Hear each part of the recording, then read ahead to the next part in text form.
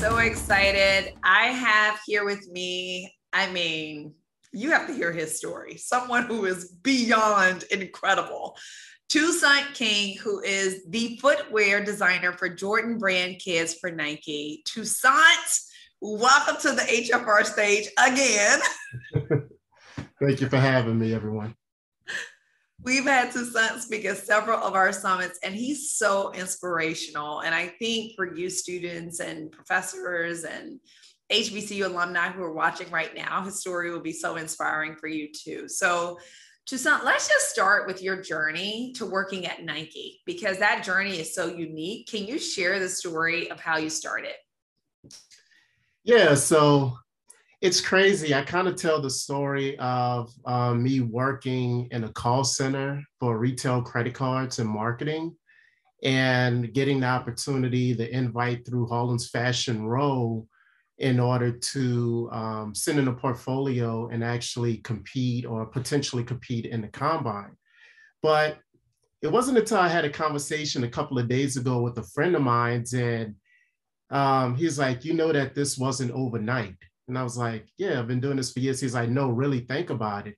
He said, I've been around you for tens of years and watched you literally like sketch and design and try to figure out your craft night in and night out. You clock out and still stay sketching on your own personal stuff until, the wee hours of the morning. So he's like, this is a long time coming, and people don't realize that you've been doing a lot of this behind closed doors without any credit, without any notoriety. And he's like, finally, it's happened. But yeah, it's crazy because I didn't go to design school by trade.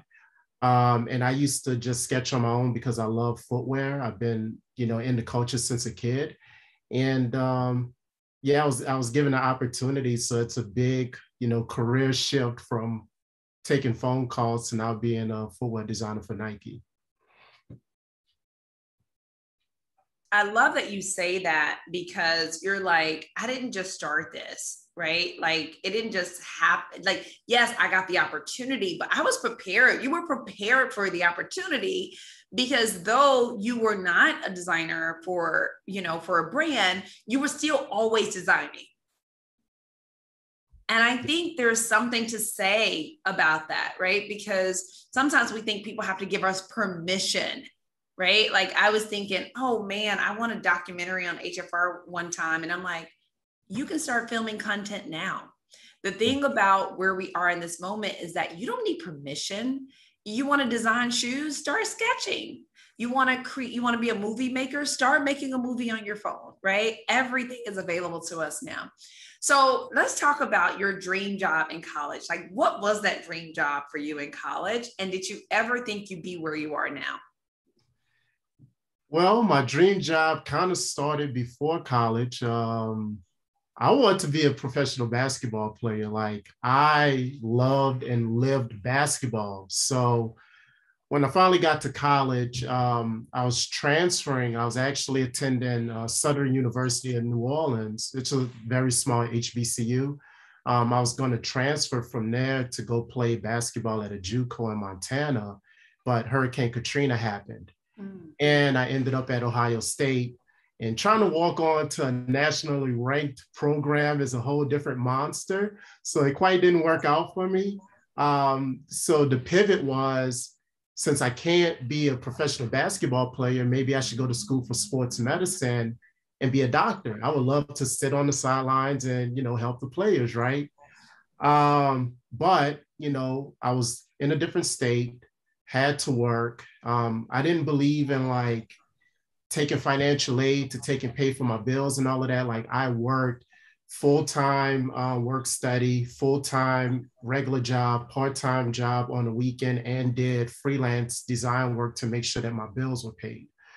But it's crazy because, footwear design is something that I've always been passionate about. And I don't think that it's because I love tennis shoes so much. I think the purpose really came from wanting to help people. So after I got into the work field, I was, honestly, I was tired of waking up every day feeling like I was wasting my life. I'm gonna be honest. And it got to a point in my life where I said, what do I have to do in order to not only help other people, but get myself to a purposeful and happy space. So I was like, well, you know what? I need to become debt free. So I started working on paying off all of my bills, student loans, car, everything, because once I'm debt free, I now have the freedom to go and do anything that I want to. And it was at the end of that journey where I had that opportunity to come and work for Nike. But if it wasn't this opportunity, I was on my way to China to figure it out. Wow. What did you want to do in China?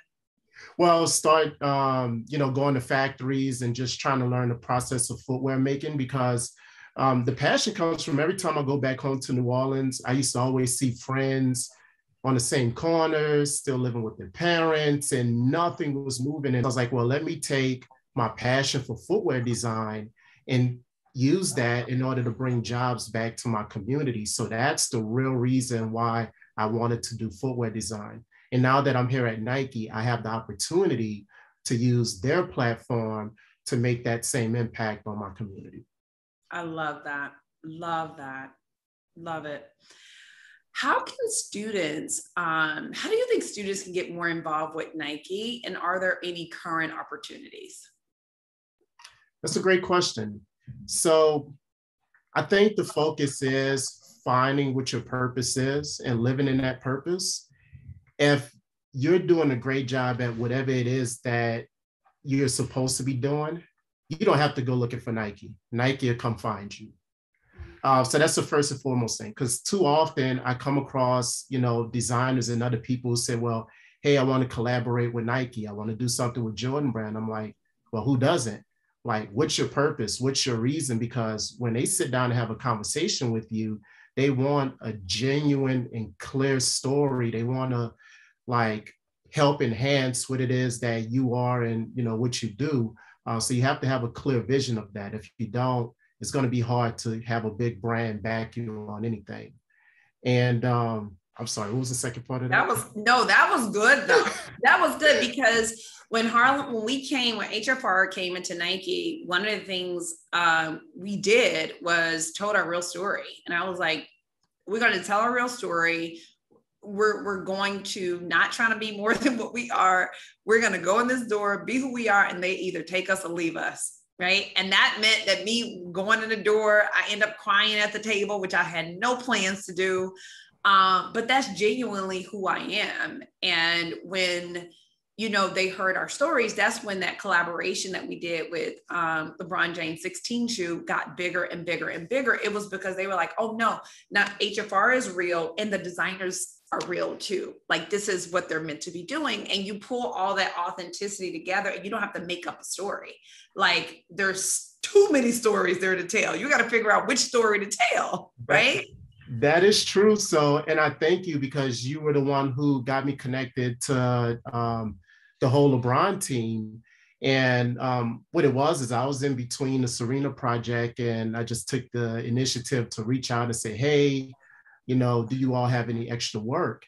And I was asked to do the Black History Month for LeBron this past year.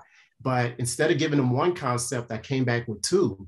And the second concept, they was like, well, we need to find a way to get this idea made as well. So at that time, it was in a process of negotiating the deals with FAMU.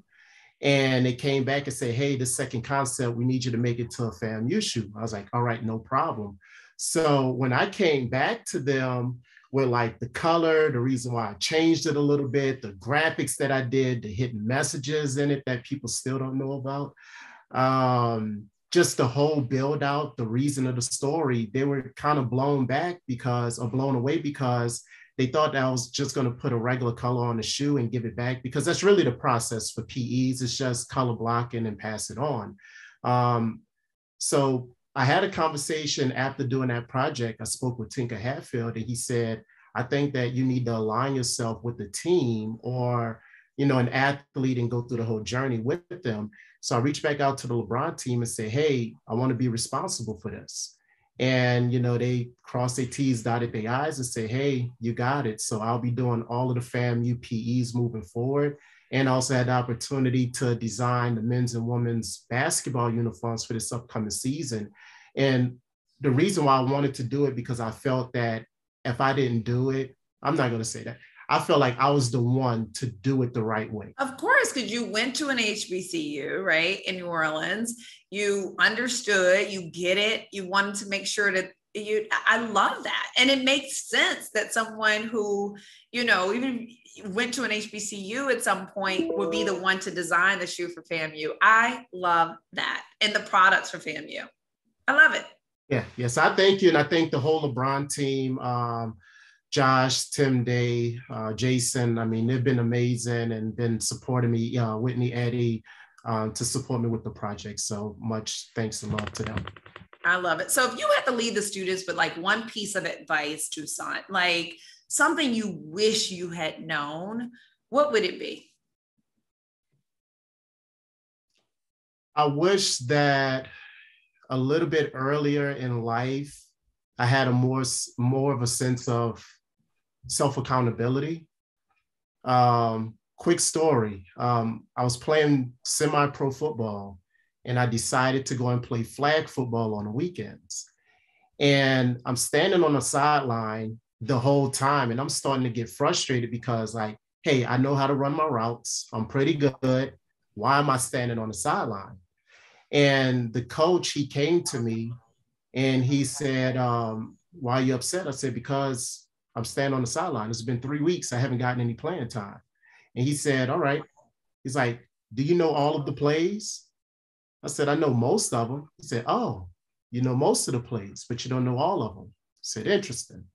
He said, when you go to an ATM machine, what do you need in order to get money out? Took me a second to think about it, but I was like, your debit card. He's like, oh, you need your debit card. He said, okay. He said, well, how can you come to an ATM machine without your debit card and expecting to get money out? It's like, it doesn't make sense. He's like, you're upset because you're on the sideline and you don't even know all of the plays. You don't even have the fundamental things that you need, or knowledge that you need to even get on the field. So the thing that I would say with people is self-accountability, continue to educate yourself, because when that opportunity comes up, if you don't have the bare minimum and the fundamentals taken care of, then the opportunity can pass you by and you're going to miss out. So hold yourself accountable, educate yourself, make sure that you have all of the tools or most of the tools that you need that you can gather on your own in order to succeed when that opportunity comes. Mic drop moment. Mic drop. Mic drop. And here is the thing. Everything you need, you can get. There's a book for it. There's a podcast for it. There's a YouTube video for it. Everything, all the information is out there. You can literally go learn from the best. Yes. You can go learn from the founder of Nike. He has a book. You can go learn from the founder of Google. He has a book. You can go learn from the founder. Everything's out there. So there are no excuses. I love that. Touissant, perfection. Thank you so much to you and to the Nike team for speaking at this HBCU Fashion Summit, our very first, and we hope that you'll come back. Definitely. Thank you for having me. And good luck, everybody. And as Brandon knows, I'm into mentorship work. Quite a few people from HFR have come my way. And if you feel free, reach out to me as a resource. I'd be happy to connect with each and every one. Thank you so much, Touissant. Thank you.